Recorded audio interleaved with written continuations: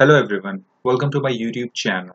As you all know that we are working with library management system, and in the previous video I have already shown you how to backend code for this return book, and I have already shown you how to design this form. Okay, so if you have not watched my previous video, then just go to description. I have put the link of the previous video, or you can just click on this suggestion on the right side of your screen. So in this video I am going to show you how to design this complete book details. Here you can see this. All the books which has been issued is visible, and all the books which has been returned is also visible. So I'm going to show you how to design this and how to backend code for this. So let's start with that. So as you know that we are working with library video project. So in this, first thing what you have to do is you have to add a new form. So for that, just go to Solution Explorer and right click on your project name, and after that click on add and select Windows form. In this you have to write the name of the form. That is nothing but, let me check it out, complete book details. So write it over here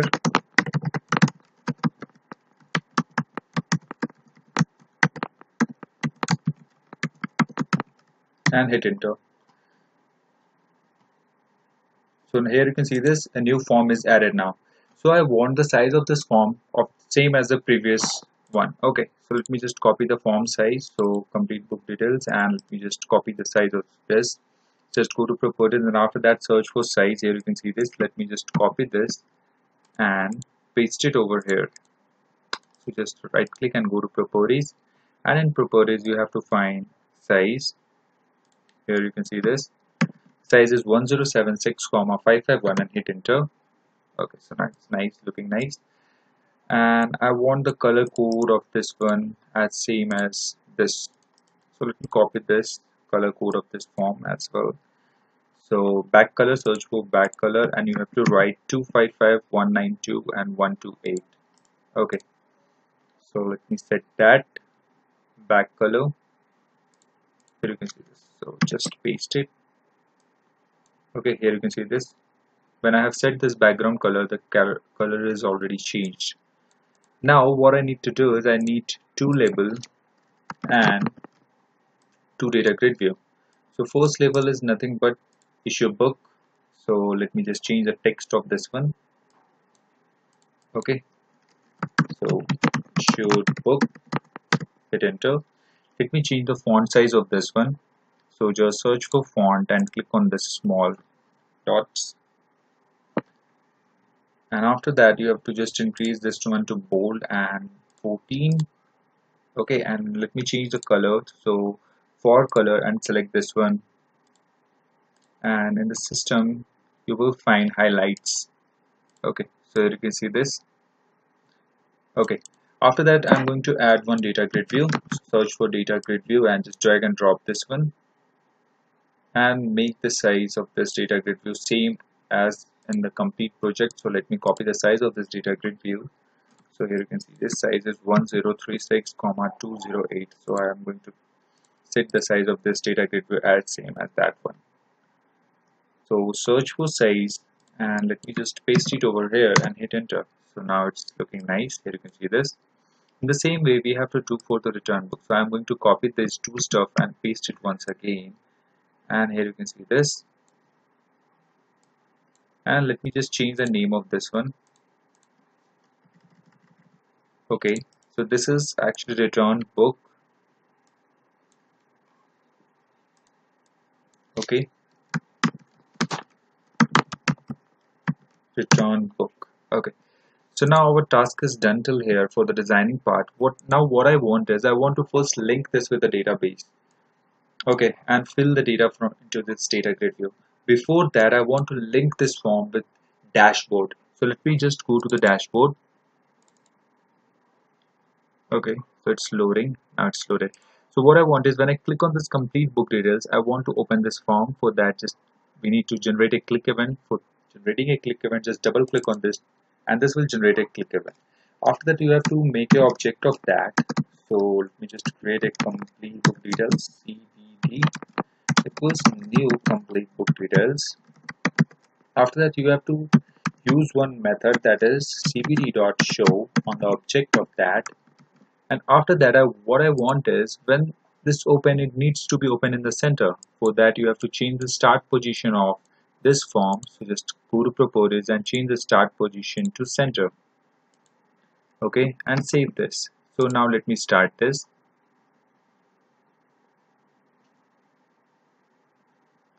Okay, so it's taking time.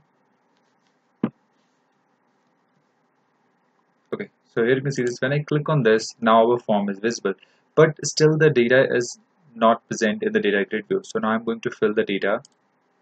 Okay, so we have to generate a form load event. For that, just double click on form and this will generate a form load event. Here you can see this.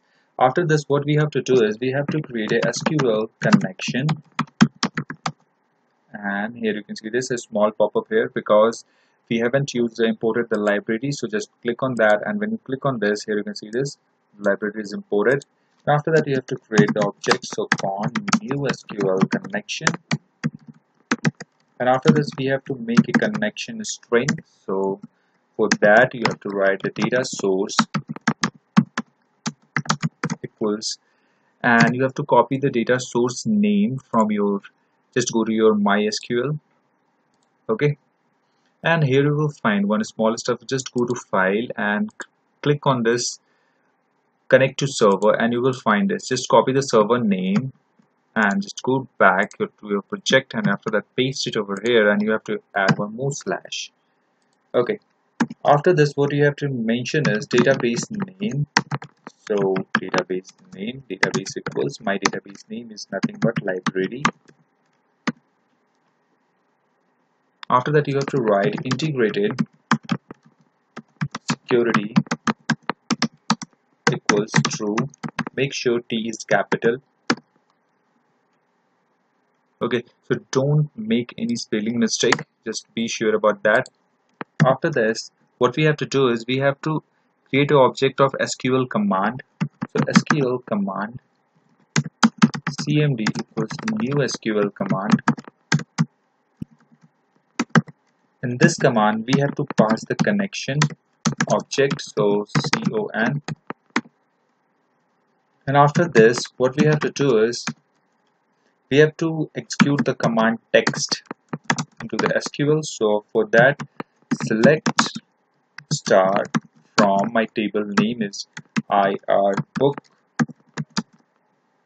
where book underscore return underscore date is null. Okay, so what I'm doing here is I'm selecting only those record which return date is null. Okay, so it means that whose return date is null, that book is issued but not returned. So it means that this data needs to be filled into data grid view of issued book. So here you can see this. I hope you understand what I am trying to explain you. If you don't understand, then just comment in the comment section. I will explain you, or you can directly text us on Instagram. Okay, so you can see this. After this, what we have to do is we have to make SQL data adapter DA equals new SQL data adapter. After this, we create an object of data set ds equals new data set, and now we have to fill this data set da.fill.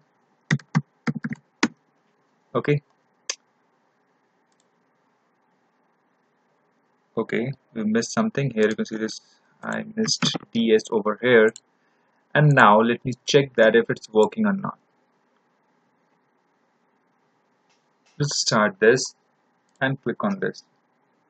Okay, so invalid operation exception occurred in this system.error. The select command property has not been initialized before calling fill. Okay, so let me check what actually I did a mistake.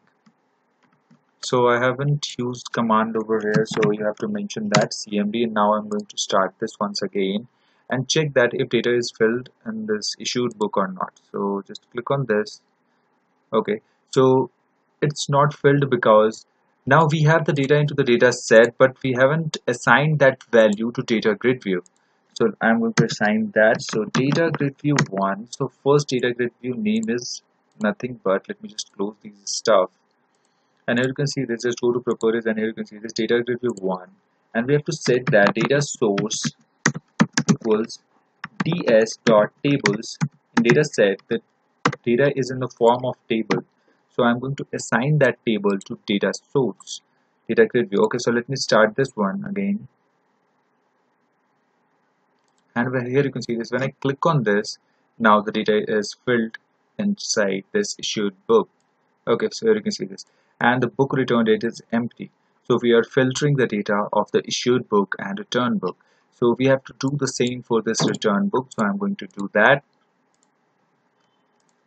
So what we have to do is, our SQL connection is already done over here. So we have to repeat these line of code. So I'm going to write that. So cmd dot command text equals select star from IR book where book underscore return underscore date is not null. After this, what we have to do is we have to create a SQL data adapter object. So we can't give them the same name. So I'm going to write da1 equals new SQL data adapter, and in this we have to pass the command, so cmd. After this, we have to make one data set object, so data set, and ds1 equals new data set. After this, we have to use da1 dot fill ds1. So don't make object mistake. Okay, so make sure you are writing the correct stuff. After this, now we have the data into this data set 1. So we have to assign that into second data grid view. So data grid view 2 dot data source. Okay, so data source, and here you have to write ds1 dot tables, and just click like this. Okay, so I'm going to start this. Here you can see this. When I click on this, here you can see this. Everything is now visible. All the issued book is currently present here, and all the return book are here. So that's it for the today's video, guys. I hope you like this video, and please hit subscribe and hit the bell icon. And hey, in this video we have finally completed the project. So thanks for watching, and please subscribe.